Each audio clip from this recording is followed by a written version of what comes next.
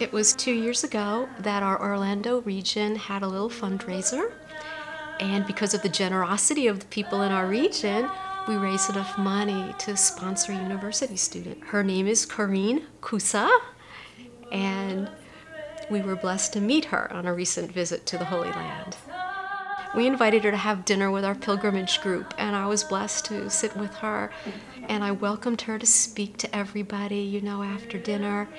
And she was a little shy about that, but I'm sure it was the Lord who inspired her. She said, I'm going to do what I do well, and I'm a singer. I'm a singer in a band, in the Holy Land. And she said, I'm going to sing Amazing Grace. And she sang that like an angel.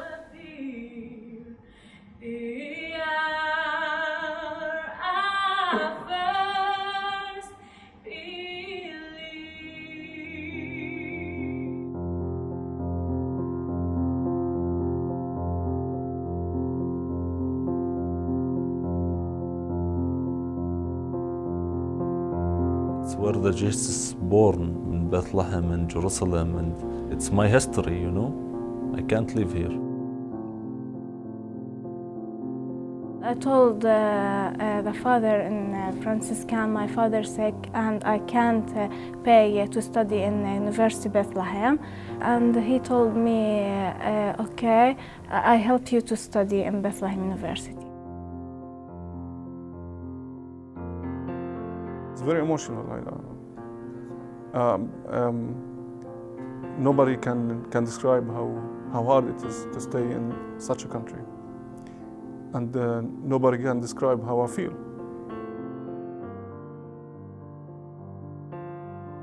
In 1900, you had 13.2% of the population were Christians. Today, it's under 2%. Most church officials are saying that in 60 years, if nothing is done to stem this Christian exodus, then Christianity will disappear from the very place where Christ founded his church. And all we're going to have are empty religious monuments and museums and no living worshiping community. And that is why the Franciscan Foundation is the first Catholic organization to take up that challenge, to let the people in the United States know what is happening and to ask for their support. I had this opportunity to get a full scholarship to study the dentistry. Otherwise, maybe it might be impossible for me to continue this studying. They made my dream come true, actually. The people, they're so kind. Palestinian, some people, they think Palestinian, they're terrorists. They are not. They're people. They love us. I had preconceived notions of, because you always hear, oh, Muslims are this and Arabs are that, and, the Jews and they're people. They're people just like us.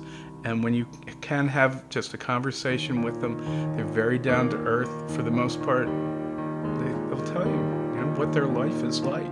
I don't want it to become a museum. I live in Orlando. I don't want it to be Disney World. I want it to be that sacred place. I want to go in and have them be able to go into the Holy Sepulchre and hear the friars singing.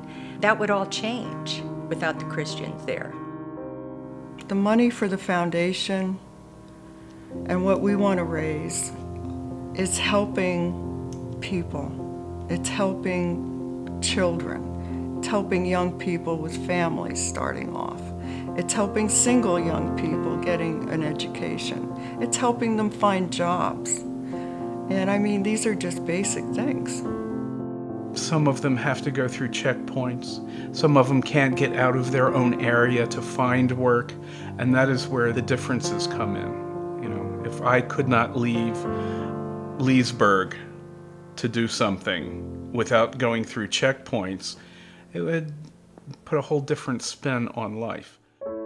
You give chance to the minority, Christian minority in this country to stay here, to letting their children, their families, their boys, their girls to go and to get more educated.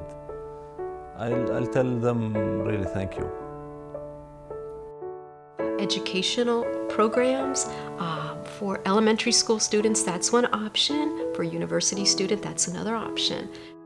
When you think about the cost of education here, if I was to sponsor a child in my own school, it would cost a little over $6,000 a year. To sponsor that child in the Holy Land, I think is $800 and that's room, board, the whole thing. It's a good deal, you know, it's a bargain. And these kids are getting the help that they would not get any other way.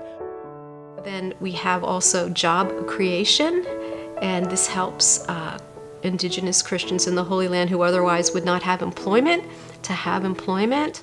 The social, programs like the Catholic Action Center, Children Without Borders. And then the other way is by improving the housing of the local Christians.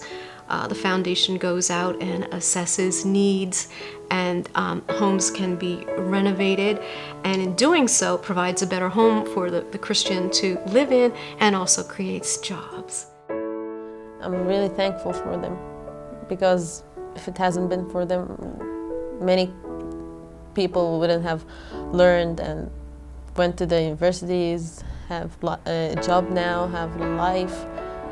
Maybe they changed life. We need all of us be responsible for our land, for our Holy Land. Our Jesus is there. Our faith is there. We need to support. When you just drop a piece of food to somebody who's in the middle of the sea, who's drowning, you give him hope. You just lift him up, and you just hold on. Somebody will help you. And that's how I felt. It was amazing.